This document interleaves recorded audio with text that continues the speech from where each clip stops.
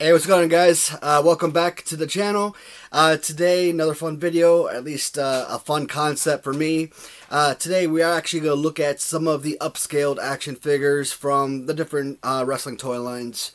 So, now when you think upscale, I'm not talking, bendies 4 inches up to, 8-inch rubber LJN figures, right? When I talk upscale, I'm talking about 3-ups and possibly 4-ups based on, let's say, those 4-inch bendies or the 4-inch Galoobs, Hasbros, etc. Now, I don't know what's up with a lot of these toy lines, but you come out with the general rubber figures, or maybe they're made from plastic or hardened rubber like the Galoobs. To this day, I still don't know if they're hardened rubber or if they're hardened plastic, but you got those lines of figures. You also seem to always get like rubber figures with the Hasbros going out, you losing their contract, and then the Just Toys WWF Bendems come out a year later, and followed by Jakks Pacific, their toy line, bone crunching action figures, stuff like that. And so not only are you getting rubber figures a lot of time, bendables for Just Toys, for WCW, etc. You're also getting like these super huge action figures. Now, I don't know what the concept behind creating all these upscaled figures are, because they're unplayable figures. They're not like stuffed animals. I could understand the Tonka wrestling buddies. Yes, I have my original 2 pillows, Hulk Hogan and Warrior, from 91, I think they came out, but those will not be part of this video. Now those, like I said, they're stuffed animal type deals, right? And well, they're not animals, but you know what I mean. They were not only playable, guys that we beat up, but like I said, they're pillows. You can sleep on them. They served a multitude of purposes. But these big scale figures, they are nothing more than display pieces. And honestly, how many parents were spending $15, $20 on these type of action figures back in the day when they know their kids aren't going to play with them? They can't play with them. Not only are they too big and unmanageable, but there are very few figures actually created for these lines. So, that was another issue. But we're going to take a look at least the figures that I have on hand. And we're going to start as early as possible. So we're going to start with LJNs. We're going to move into Hasbro's, WCW. And then we're going to finish off with the... I don't know. I don't know who makes these toys. Well, we'll take a look at the end. But, I mean, I would say Jack or Toy Biz. But we'll see at the end when we look at them. So, first figure we're going to look at, who other than the immortal Hulk Hogan himself. Why? Because it's Hulk Hogan. I don't care what you're looking at, WCW, WWF, you will always have a Hulk Hogan around. He has a very fun figure. Now, these LJNs upscale figures are 16-inch figures, and these are actually the biggest figures among the upscale brands. And getting these boxes, these figures in package, if you find a mint box, they're probably going for like $500 to $700 on eBay. So, absolutely crazy. Maybe if you're lucky to find one on auction, maybe you could swoop in and win on one for like $250, $275. But you might have to go up to $300. A lot of these packages, you might see the windows in the package damaged, and that's going to help you, get a little bit better of a price.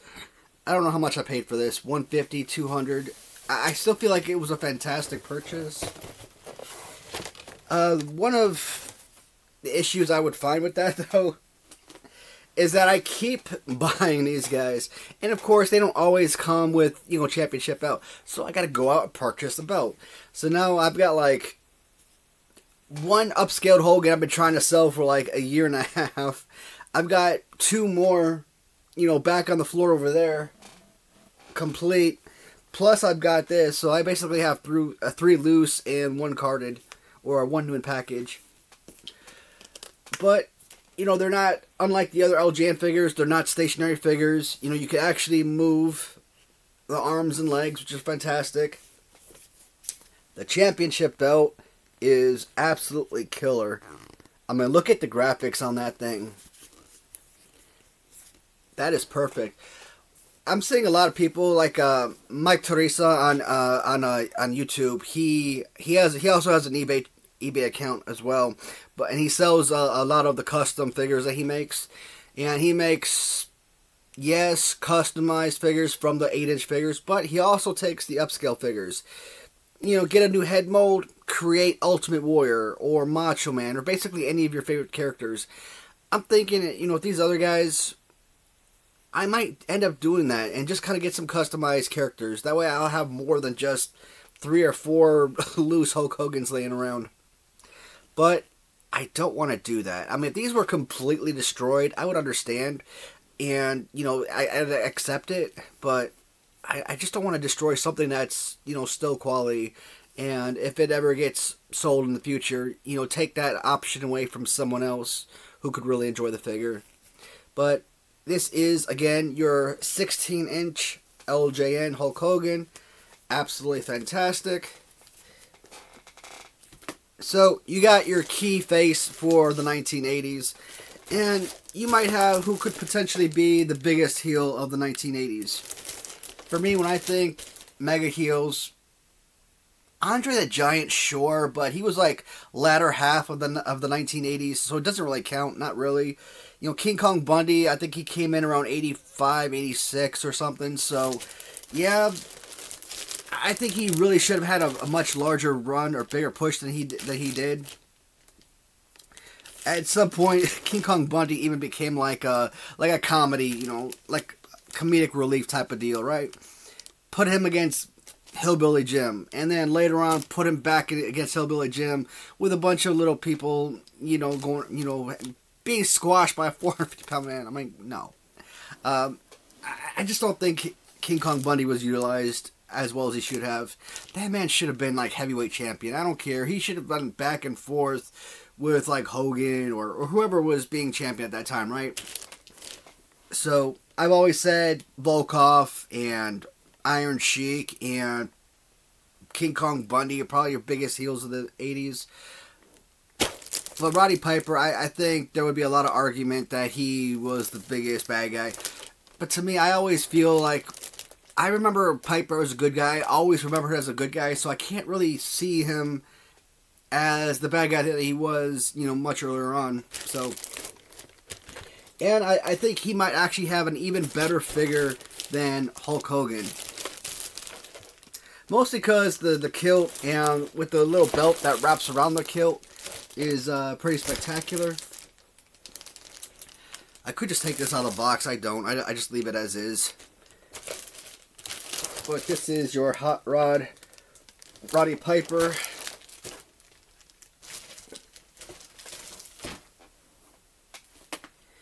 And, you know, he's just another one of those guys that I have multiple figures of. I remember I bought this one loose, and I bought it on auction. I think I won it for like $175. I didn't have any of these figures at the time, right? So the first 16-inch LJN I ever purchased was a Roddy Piper, you know, with kilt and everything. And then I put it on my wife's eBay account, like trying to earn her some extra money, and I put it down for like $275. I honestly, I wasn't interested in selling it. That's why I kind of put it up there. And, you know, a couple months later, it finally sold, and I'm like, packaging that thing up, though, to ship it out, I was so sad. I honestly didn't want to sell this. I thought it was a fantastic piece. And, of course, since then, I mean, I've acquired this guy numerous times more. I have this version. I have another, you know, bearskin Roddy Piper without the shirt, kilt, and everything. And, of course, the Carter figure. So, I think on auction, Roddy Piper probably sells for more. Again, you're probably getting $200-300 for just a loose Piper. This one is, in my opinion, this is practically mint. Like, I don't see any real major discrepancies. The shirt and kilt are clean. This is fantastic. Roddy Piper, man. one of my top 10 all-time favorite wrestlers. And I'd probably put him like number 7, number 8 maybe. I don't know. Amazing. One of my oldest memories of Roddy Piper, I guess because I was a little bit older and I could actually remember such things. I think it was, I want to say WrestleMania 8. So that would have been, what, 92? Which would have been, I was 7 years old. I remember, I didn't know who he squared off against. Not until I watched the tape recently. But the part where, you know, Bret Hart is down on his knees and he's bloody. Roddy Piper, he's got the bell in his hand and he's about to just knock him the heck out. He could have retained his championship belt, but he ended up getting rolled up and Bret Hart defeated him and became new Intercontinental Champion. And will kind of remind me of one of those movies, one of those karate movies. I think the name of the movie was called Best of the Best. I could be wrong. Just kind of like a little side note, side description. So there's, you know, American fighters going up against, I think they were from Korea, the best Korean fighters, and they were in the finals. And one of the guys on the Korean team actually killed the brother of one of the fighters on the American team in a match. And so he had him, basically, he had his brother's killer on his knees, or no, he wasn't on his knees, he was still standing, but you could have gone up to him and basically killed him. I mean, he was so weakened and out of it, and the fact that he spared him and ended up costing them the match, I kind of think of that movie when watching that scene with Roddy Piper and Bret Hart. You know, you're definitely being the bigger man, and I thought that was fantastic. So Roddy Piper is just a legend in so many different attributes, so many different respects. Yeah, LJN, they really killed it with their toy lines. Thumb wrestlers, the 16-inch figures, bendies, video games, the 8-inch figures. I mean, they were all over the place, and they were, to me, I would think that they would be a highly successful business, but how they were absorbed by Grand Toys and just, I don't know. I don't get it. Alright, so next up, we are moving on to my favorite toy line, which is Hasbro. And Hasbro, once again, you just know that they're going to come out with some of the best figures. So the LJNs, as I said, were 16-inch figures. I believe Hasbro were 12-inch figures, if I'm not mistaken. So I'm trying to look at here to see if they give you a size. But I'm almost positive these were 12 inches. I could have sworn it said so, but it doesn't. But that's okay. Hulk Hogan, new in package. The only downside about these particular figures is that, once again, they only come out with 2 different wrestlers. Yeah, you really don't hear anything in the box. So you come out with 2 different wrestlers. With LJN, they had bad guy versus good guy. And with Hasbro, it's just basically good guy versus good guy. One of the nice aspects of this figure is the fact that they give him that Series 3 Hulk Hogan pose. So if Series 3 was released in 92, I would have to say that these came out around 92 as well.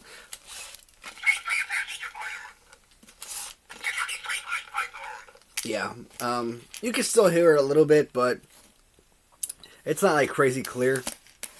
Yeah, I don't like this one because the waist is too messed up. But, you know, from a display point, it's fine. It does what it's supposed to. And the man that at one point was outselling Hogan by a large margin. And to me, I don't care how much hate that, you know, wrestlers or even fans give to the Ultimate Warrior. There was never a more enthusiastic wrestler than the Warrior. I mean, his high energy that he brought to every match was insane. I mean, just him running down the aisle and getting up onto the mat and just kind of like running around the ropes on the outside. You know, his shaking ropes, his music. I mean, Ultimate Warrior, there's a reason he's my #2 all-time favorite wrestler. You know, was he the best seller? Well, going back and watching these matches, hearing shoot interviews, yeah, he was bad. He was pretty terrible. You know, I thought he had one of the weakest finishers. Like, he would do like this, I don't know, like, not fireman's carry, but he would do like a little push-up thing, drop the guy, and then kind of do like a backsplash or whatever on him. I'm like, if he was Yokozuna, that would have been a killer finisher. But, yeah, it would hurt having a 250-pound guy, you know, jump on you, but, I mean, I don't think that's something that's going to wipe out guys like Hogan and Macho Man, etc., so... And again, his look, the face paint, always one of my favorites. Just absolutely amazing. No, he didn't have any wrestling background. You know, he was just a gym buff and, you know, had the physique that Vince McMahon loved. And not only did he give him a shot, but he basically shot him up to the top almost immediately. And, you know, I think Ultimate Warrior was the very first person to ever hold both Heavyweight Championship and Intercontinental Championship simultaneously. I'm sure other people have done that, but I can't remember who. I mean, gun to the head, if I had to guess, Bret Hart, but I don't think so, no. It couldn't have been Bret Hart. I don't think Shawn Michaels, but honestly, who else out there? And if you're talking about someone from 1999 onwards, forget about it. I have no clue whatsoever. The loose figure. And his core broke off. It was already damaged when it came in, so... The loose Hogan and Warrior, I got them simultaneously from the same seller. And I think it came from, like, Greece or something, so... You know, I'm fine. It wasn't, like, the most expensive thing in the world, and... Just having them loose, along with the carded, with the boxes, you know what, it's just an added thing I could add for this video, so. And, did I pull the Ultimate Warrior already?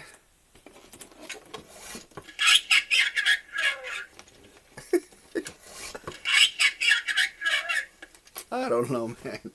That's like a very loud, off-putting, freaking Mickey Mouse type of sound to it. These guys, I don't know, I kind of feel like because they're a little bit smaller, they could be somewhat fun to play. I don't know, man. Alright. So, that is 16, or actually the 12-inch Hasbros. Released around the same era. WCW came out with their 14-inch figures. So it doesn't seem like any of these figures really match up in size. So that's that's another bad thing, that you can't really use them against each other.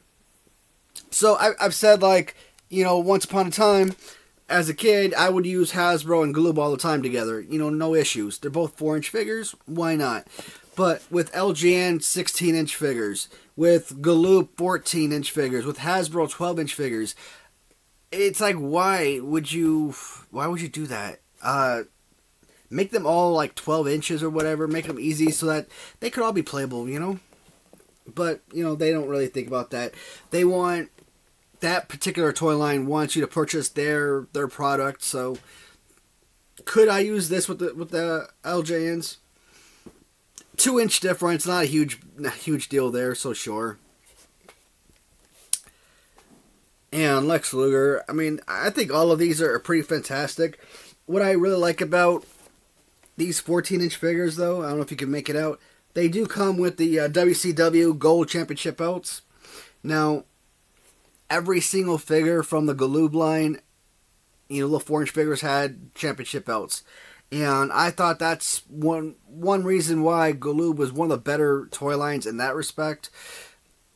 Their figures in Series 1, you got about 4 or 5 really good ones. Series 2 really had a lot of fantastic ones, but I don't know, I still can't see them as my favorite figures.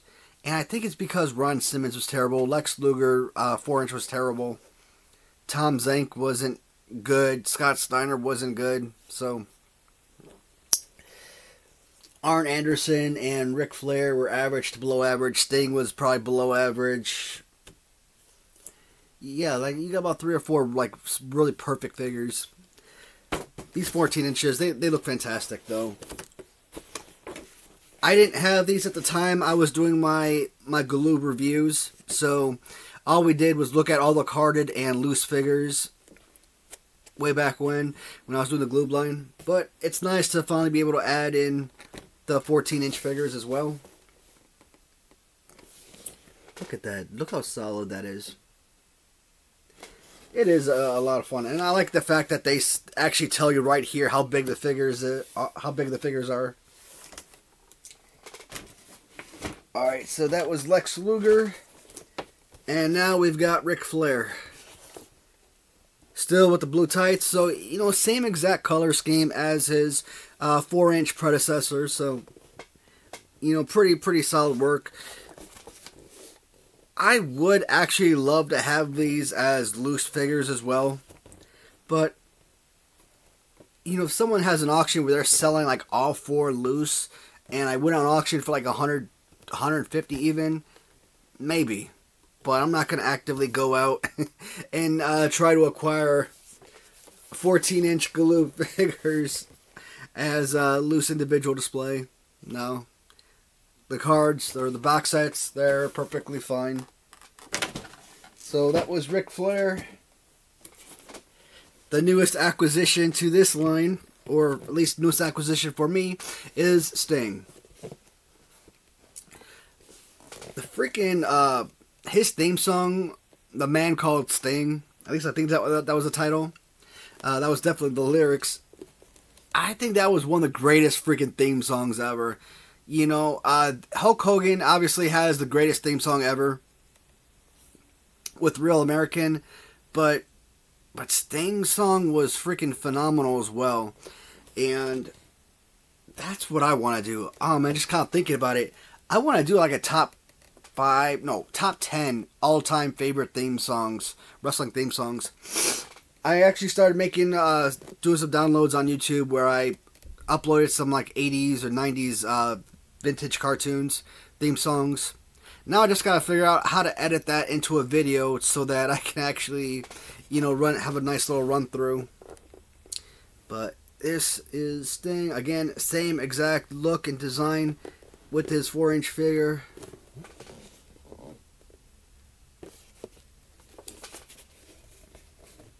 So I think from Galoob, the only thing that I'm missing is the wrestling rings. And I've seen the wrestling rings on eBay, and they're like, what, $300, $500? So, I mean, yeah, there's still a few Series 2 cards that I'm missing, but overall, this is fine. And, what is this? At Toys R Us back in the day, this sold for $15. Insane. And from the original Galoob 4-inch line, we already know Sid Vicious, my all-time favorite figure. He is, obviously, or at least his 4-inch figure is my George Washington of wrestling figures. This one, I don't know if this is damaged, but it's missing something right there. What's on these other cards? Other boxes?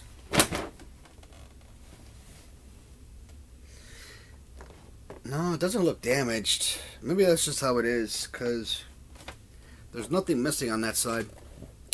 But Sid Vicious, no matter what you're looking at, I always feel like Sid Vicious is a must-have for your collection.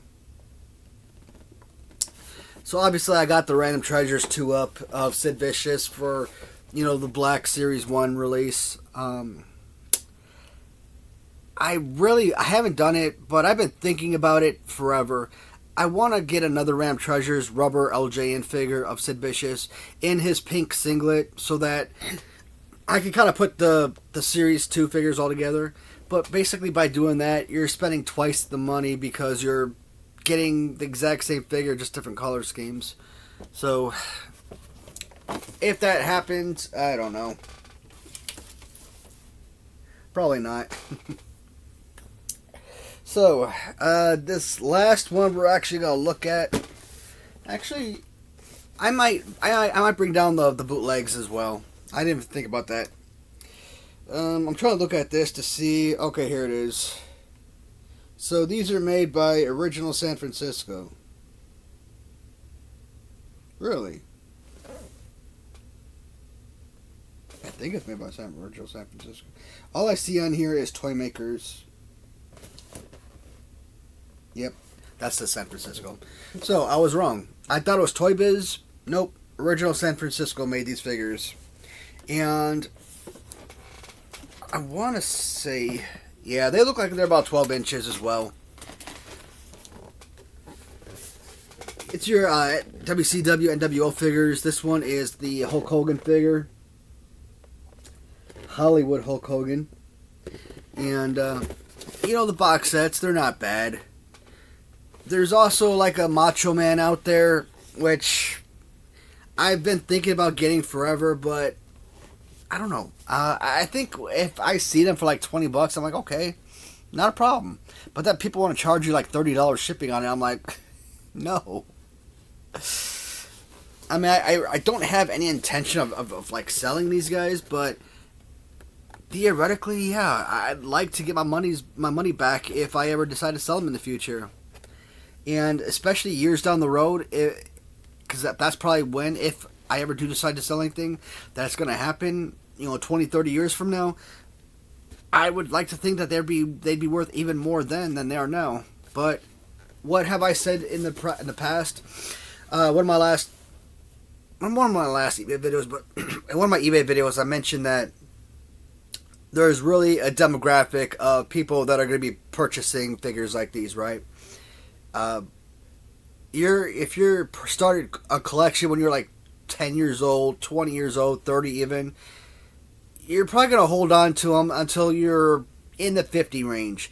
At around age 50, you know what? You're thinking about being up there in age, you're thinking about retirement, and you're thinking about downsizing, right? So the people, you know, our age are the ones that are buying this stuff. But in the next 5 to 10 years, everyone that kind of grew up with this stuff is no longer going to be interested in buying them.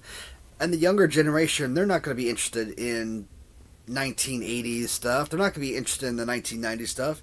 I mean, I'm sure you're going to find a few here and there, but you're not going to get 10 years from now what you get into these, let's say 5 years ago. So that kind of sucks when I think about it that way. But I'm still hoping that these are gonna exceed my expectations and be a lot more valuable in the future. These aren't talking figures, I don't think. I don't see no drawstrings or anything like that. You know, the pants design, I have a couple Hulk Hogan LJN customs with this design, so you know that's pretty solid. They're not bad figures at all. Like I said, there is a Macho Man I've seen in red. I think there might be a Sting figure as well. I could be wrong about that. But the only other figure that I have from this line is Goldberg.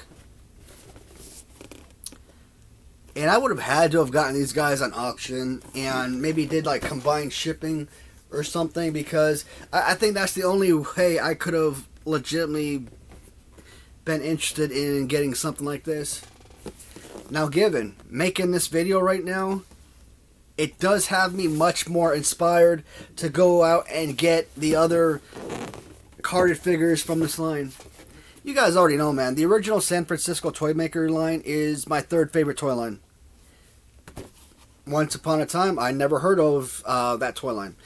A few years ago, I started collecting, and I started getting a lot of those figures in, and you know what? Shoot. They easily jumped into the top 3. Like, I think because they're reminiscent of LJNs to an extent, just a little bit smaller. And I like the designs and everything, and I love the box sets that they come in, so packaging was really nice. Alright.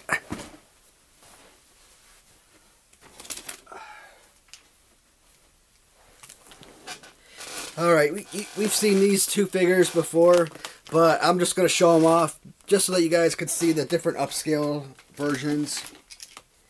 So, we said Hasbro Talking Hogan was roughly 12 inches.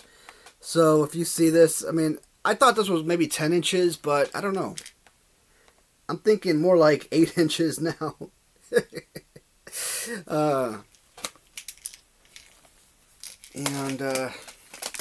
Let's do warrior on warrior.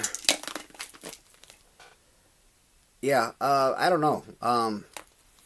Maybe these aren't 12 inches. Maybe these are 14 inches, because I could have sworn that this was a 12-inch figure. Because otherwise, this would be like 8 inches or 10 inches, and this would be like 8 inches. And I don't think this is the same size of an LJN. Whatever. Not important. They are just upscale figures, so, you know, much different than what you're going to find from other figures, right? So, yeah, this one has to be roughly 8 inches. 8 or 9 inches, I don't know. Like I said, unimportant. These are the knockoff upscaled figures. And I talked about it before when we looked at these two figures. I really thought that these might be like Hasbro figures because they're just too good to be knockoff. He's got the exact, you know, head and fighting pose with the open hand and closed fist that you find in the original Series 1 Hasbro. And do I have one sitting up here? I do not.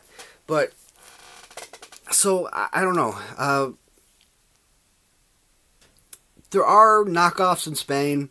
There's also a company in Mexico that does a lot of knockoffs.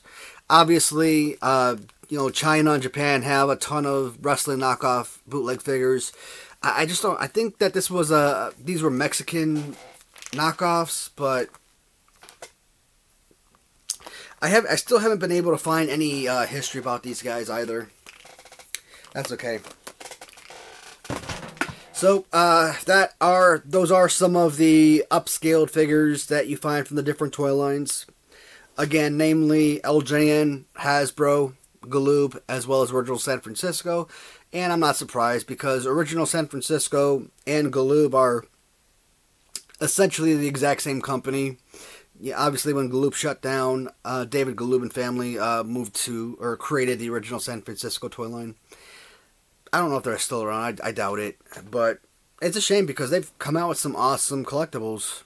So, they just weren't doing too well at the time that they came out. But nowadays, they should probably think about coming back into the business. I think a lot of the older folks out there who collect or who are wrestling fans would really appreciate them. So, alright guys, that is it for this video. As always, thank you so much for watching. If you have any questions or if you know of any figures that I'm missing that you think I'd be interested in, please let me know. Always looking for recommendations. That's it for now, guys. Thank you and goodbye. Take care, everybody.